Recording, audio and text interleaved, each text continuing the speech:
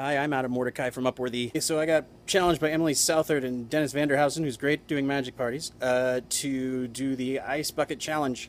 However, I don't like rules, and I don't want to, do things within 24 hours. So I have to give $100 to ALS, obviously. The thing about the Ice Bucket Challenge that's been kind of frustrating so far is that nobody actually talks about what ALS is. And in fact, there's a few that have been doing it lately, but we need more stuff where people actually learn something. A guy named Chris Anderson tweeted at me. He runs malesurvivor.org, and he wanted to do a different challenge, which was the Ice Bath Challenge, where you dump your hands in a bucket of ice water and hold them there for a minute while you talk about actual things that tell you stuff about the issues you care about. And it could be any issue. It doesn't have to be ALS. It could be anything. And so I thought, well, that would be an interesting challenge too, but that would also hurt. The thing is I'm a complete idiot, and on top of I say if I'm not going to do the ice water challenge and I'm not going to do the ice bath challenge, why don't I do the ice bucket water bucket bath challenge, in which I will step into a bucket of ice water for a minute while my children dump ice water all over my head.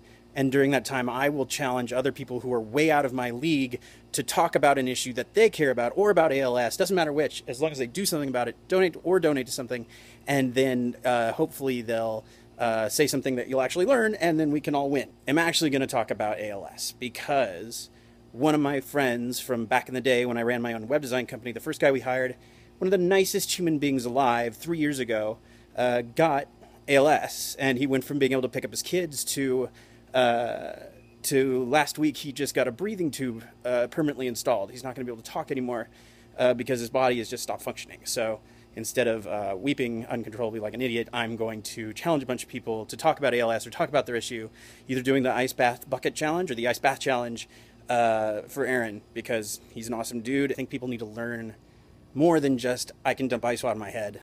Okay, here we go. I've got a bucket, 2 children. I'm going to stand in the bucket. They're going to dump water on me at the end. I'm going to stand in the bucket and challenge a bunch of people to do stuff. Here I go. You guys ready? Yeah, I'm going to do Jake and the Pirates Cup.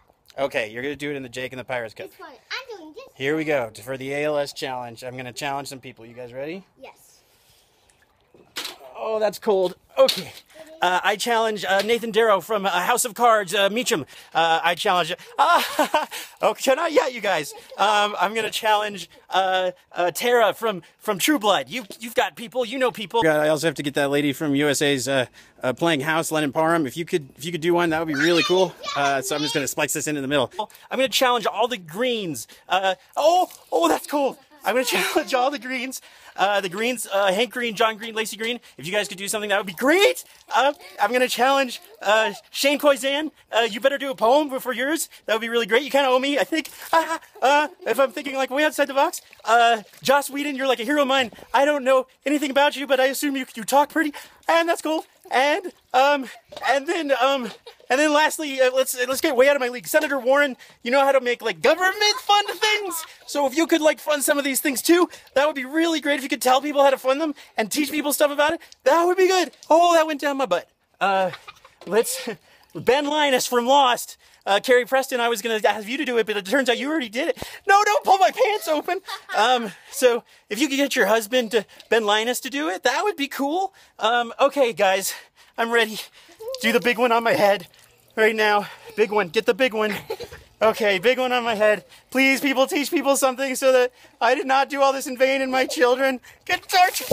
I challenge all of you. Okay, I quit. My child. You got the phone.